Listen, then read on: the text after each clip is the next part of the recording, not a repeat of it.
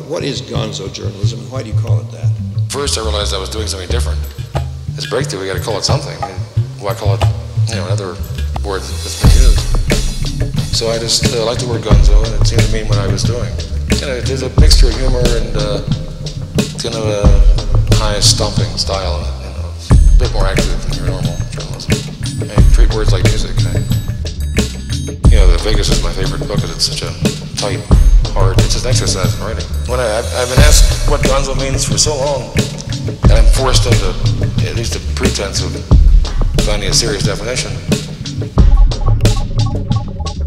And when I went to Vegas to do, actually, when I realized I was going to do a book out of it or a long article, what I've been trying to do for a long time was to eliminate the steps or the blocks between the writer and the page.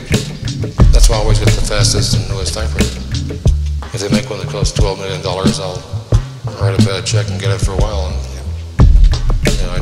it's the steps between what you're thinking and what you want to put on the page.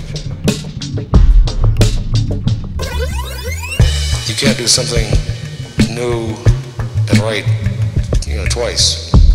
I can only get into a story when I'm right there, which makes for a problem sometimes. I never really thought of myself either as spokesman for or as a part of the drug culture, although a lot of other people do. I have to be a person who does most things to excess, and so it just would be normal that I'd do it with drugs. I'm pretty selective, and I've learned a lot. Yeah. And maybe I've burnt my mind out, maybe I've gone crazy, maybe I've destroyed myself, but it doesn't worry me too much right now. I was told for years that I was too violent to eat LSD.